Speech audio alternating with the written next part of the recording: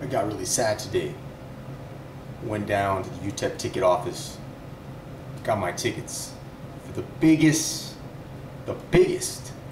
game in Utep history. Utep versus Oklahoma.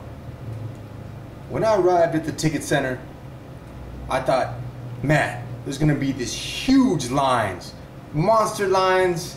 I'm gonna be waiting there for about an hour, maybe two, just to get my hands on 3 tickets. I show up, no one's there. Come on, El Paso.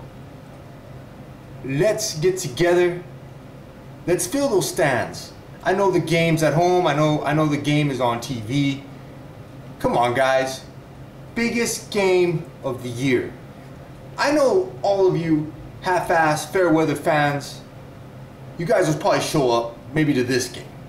And then that's it. Because at the end of the year, the stands are empty and there's only a few proud Miner fans left out there.